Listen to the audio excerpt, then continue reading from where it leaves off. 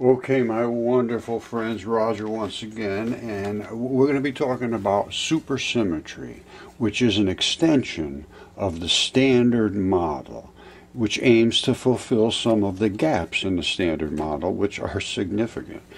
It predicts a partner particle, which they never saw before, for each particle in the standard model. So they say they got the standard model. These are the things they can see, but there has to be another one that they can't see.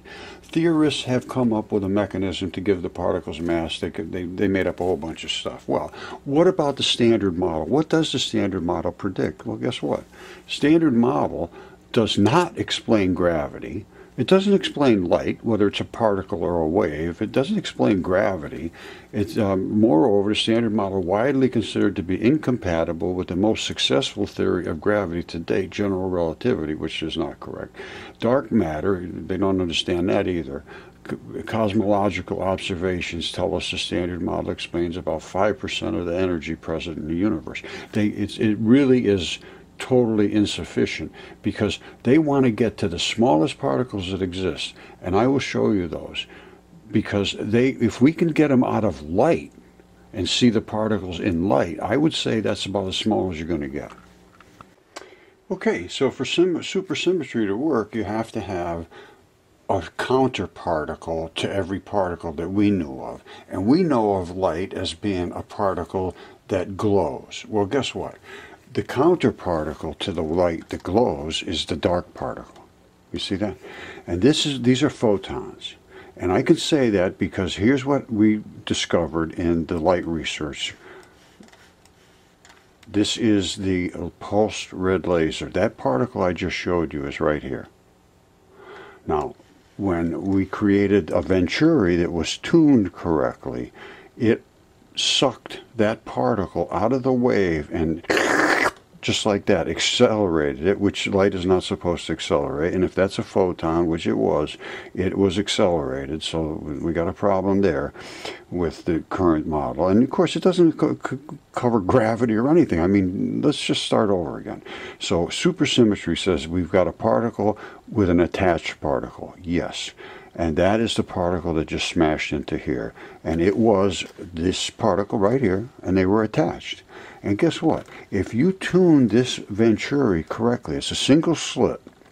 And a Venturi means a crusher device that tunes it to such a tiny little orifice that the actual atoms collide with each other. In this case, the photons collide with each other.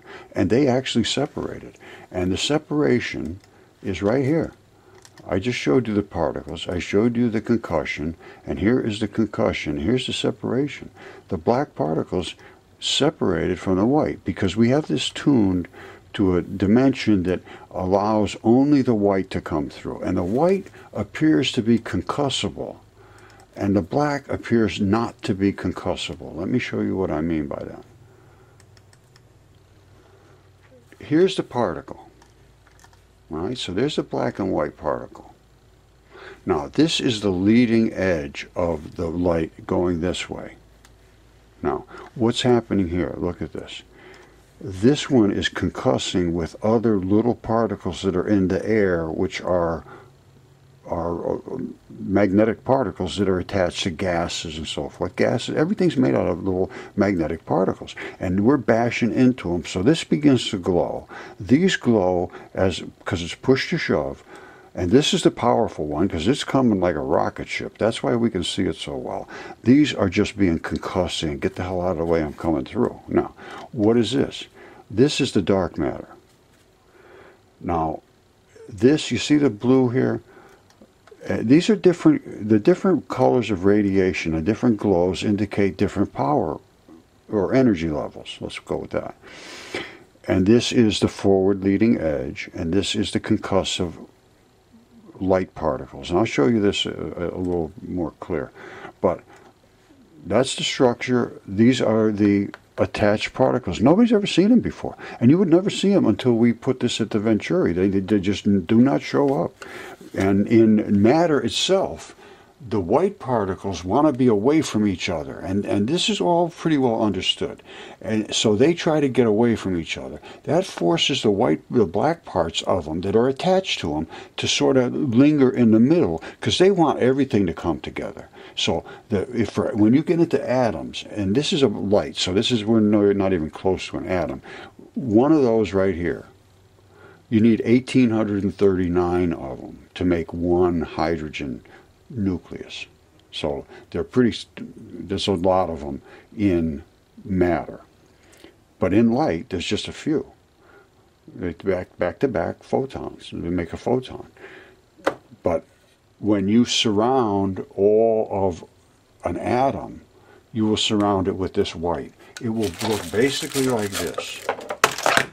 All right? Instead of being an atom having a nucleus like one big giant proton for a hydrogen, it has 1,839 electrons. And these would be the glowy parts of the electrons. These would be these. So we'd never be able to see inside to see the dark matter. And this happens on every surface there is. The white ones will always be coating the outside surface because they always want to be away from everybody else. The black ones want to pull everybody else together. The black is always going to be the core of everything. It's like in having this, well, it's having like 1,839 black ones inside of this, but in there, the white ones are all attached on the outside of the black ones. Let's just think of it that way. So you never see to the inside to see the black. That's the counterpart to the white, and that's the particle they've been missing right along. Okay, so this is what CERN wants to see, is the muon neutrino and the electron neutrino, which is the black ball and the white ball. And then when they concuss, which creates Cherenkov radiation, the muon does not change, but the electron turns into a shower. Exactly what I showed you, and here it is right down here. All right, so we're seeing that event occur in real time. This is not a doodle. The other thing is just obviously a drawing. This is the real event occurring. This is the black muon separating from the electron shower. That's fission. This is when they come back together. That's fusion. So that really is like a miniature nuclear reactor. That's all they do is they create fission, and then when the products come back together, the heat is the fusion. This is an absolutely enormous increase in energetic value from the standard wave particle, which is here. Hold on. This is just a standard single light wave of red laser. And of course we're picking it up just as it's coming through the air. Now what are we seeing happen? That's where the particle is. That's where there's a lot of concussion. So we can see there's a pretty good brightness there. And it creates, because it has a huge magnetic field surrounding it, it forces all these particles to be excited in their little glowiness. Because every single thing there is has electrons attached to it. All right, and some of them have extra electrons, and if you walk through the air and you pick up extra electrons in you, it collects what they call static electricity. Then you touch ground, pew, it goes right to ground. That's just excess electrons. These are electrons primarily that are gas molecules, oxygen and nitrogen and that sort of stuff, water molecules and such, moisture in the air. Now, this is the concussion. Remember I showed you before as the particle, just the leading edge one shows up some little glowy bits. There it is right there. That's basically it. And then, of course, we accelerated it. And light is a spinning particle. I showed you it's a particle. And it spins. I got it somewhere down here. All right, this is you can see it spins. All right, that's a drill bit basically, and this is single slit, so we don't have, flappy waves going this way and that way, and it's all pretty well understood now. If it's looked at, I think it could be understood. Let me put it that way. I understand it, I think, and I think other people could understand it as well if they look at it.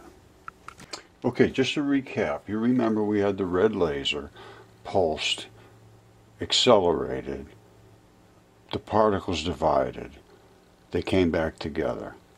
That's the Venturi right here. It looks something like that. the particle waves all crushed together, and they were these little particles. When they came out the other side, pure whiteness, that increases the energetic value by 200 times, supposedly. And here's the actual physical photos that we took as it happened. There's the light, just normal, not accelerating, but exciting all the particles that are in front of it because of its magnetic influence. Here it's accelerating very, very fast and exploding at the Venturi, creating all of this very extreme energetic reaction, violent like an explosion. This spray of particles is coming at us here. They call these Higgs fields.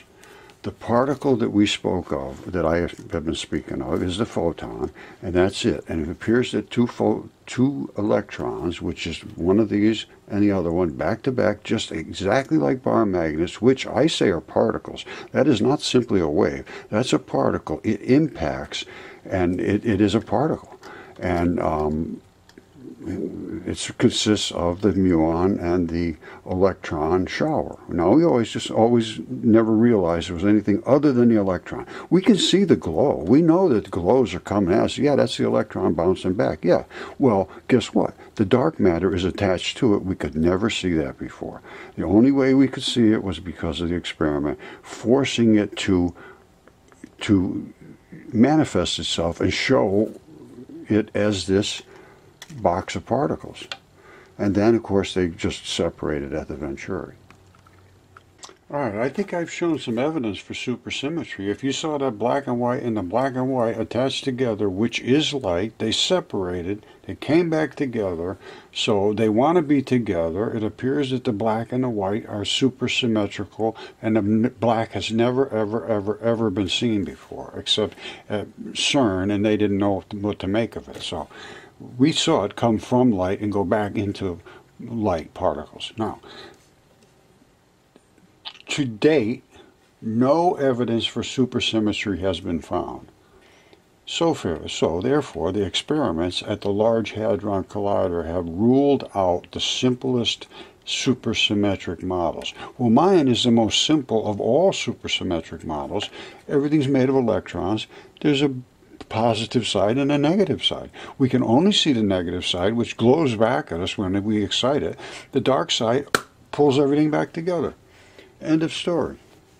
All right, this is the problem. Now we're going to have to look somewhere else because supersymmetry fails the test. Well, I don't think it failed. I think it passed the test. I think you failed the test by not being able to look at what was presented. Now, I'm trying to get this to show this to Don Lincoln. I know he's very busy, but I think just a couple of minutes to watch this video would be, he's a government employee, and I said we're paying a lot of money for doing their research. I think I have some ideas that might help.